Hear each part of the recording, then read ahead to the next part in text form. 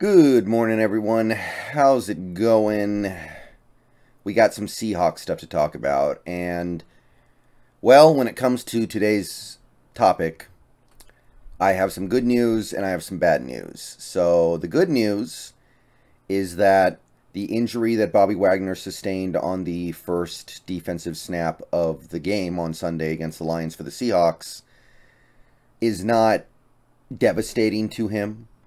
It's a knee sprain, sprains to a couple of ligaments in his knee. And he will probably be totally fine in a handful of weeks, maybe a month. I can't imagine it would take more than a couple of months. And there will be no surgery required. So if Bobby Wagner wants to continue his football playing career past 2021, then this injury should have no bearing on his ability to do so. It shouldn't really affect his decision at all. That's the good news. Bobby Wagner's career is not over. The bad news is his season is. Wagner will not play in Week 18 in Arizona against the Cardinals, and his recovery will come in the offseason. Now, the recovery should be complete and beyond any degree of concern well before the next season starts. But for our purposes, that may not be that useful. So what can we say about this? Because I've already spoken at length about Wagner in previous videos, previous streams. We discuss him all the time because his status as a member of this team going forward is in question for sure. And I was talking a good amount about how this could be his swan song, and it sucks that this may be the way that it ends. It sucks that he might play his final home game as a Seahawk and play one snap and then head back to the locker room. And it sucks that his final game overall as a Seahawk may come with him watching from home or watching from hospital bed or whatever. I don't know, but it sucks that it will end like that. But if that is the circumstance that we are facing in this, the circumstance we are facing, then I am willing to face it. And my position on what Bobby Wagner should be going forward past this season has not changed.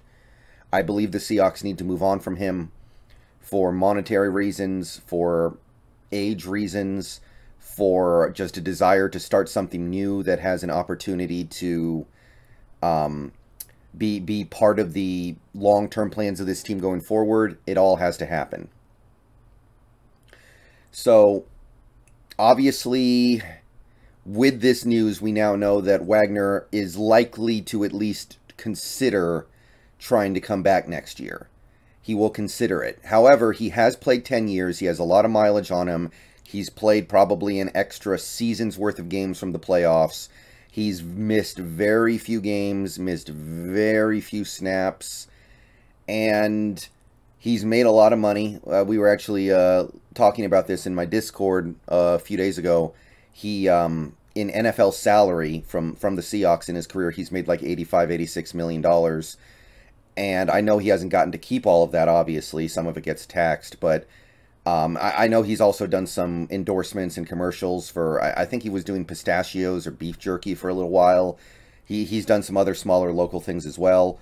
So he doesn't have anything really left to fight for if he decides he just doesn't feel like it. He's got a Super Bowl ring. He's done pretty much everything that you can do in the NFL as a middle linebacker. So I don't know what his mentality will be if he gets released.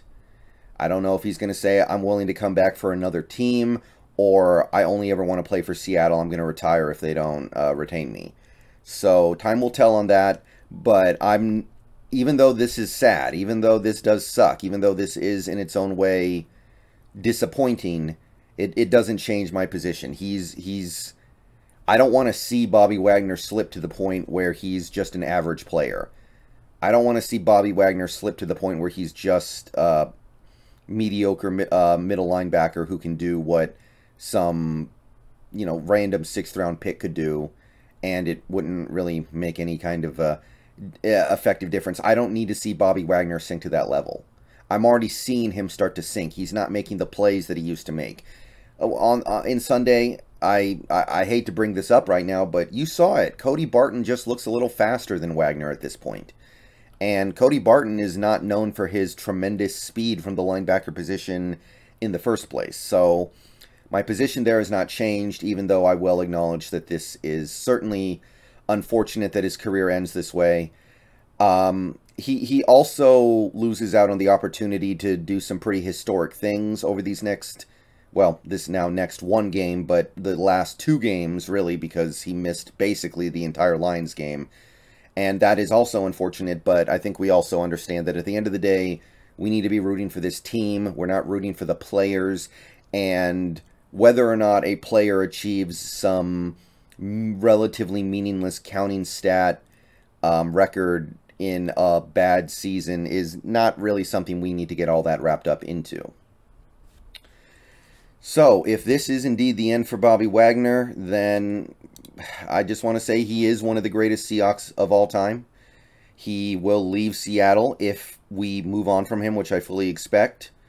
An 8-time Pro Bowler, a 6-time first-team All-Pro, which, by the way, he still has a chance to make the All-Pro team this year, so that number could be 7.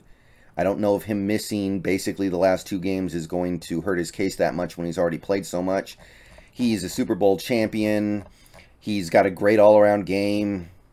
11 career interceptions, 6 forced fumbles, 60 pass deflections, almost 1,400 tackles. It sucks he's not going to get to 1,400, by the way, which he probably would have if he didn't get hurt, but that's the way it goes. 23.5 sacks, 3 career touchdowns, 9 career fumble recoveries, 68 tackles for loss. A lot of these numbers are franchise records, like tackles obviously is, solo tackles, assisted tackles.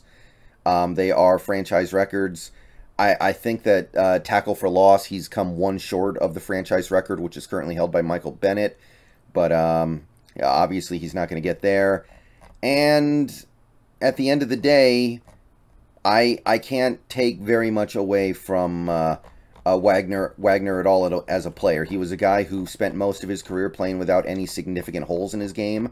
I do think that in 2019, he was starting to look a little bit out of sorts, but he still played well. He still played effectively. He still did his job.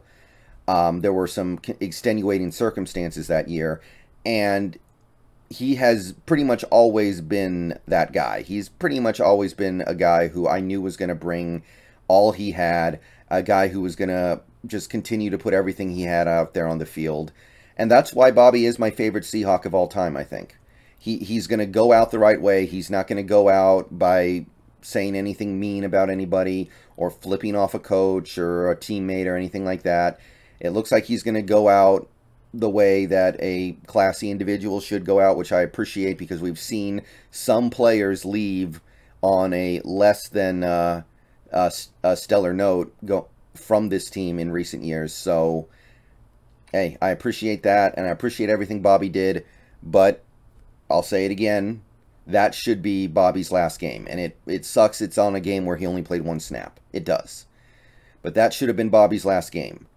If there was any thought to bringing him back even on a reduced salary, I think the fact that he had that injury, even though it's not a long-term concern, should put the brakes on that. It should remind you that he is getting older. His body is starting to get beat up. And you can't necessarily depend on him to be as reliable as he's been over his career. I mean, just look at the games he's played over his career. Barely any missed time. All right, that's all I got to say. So it's not breaking news because this was announced yesterday. I couldn't make a video yesterday. But Bobby Wagner out for Week 18. Season over. Career, we don't know.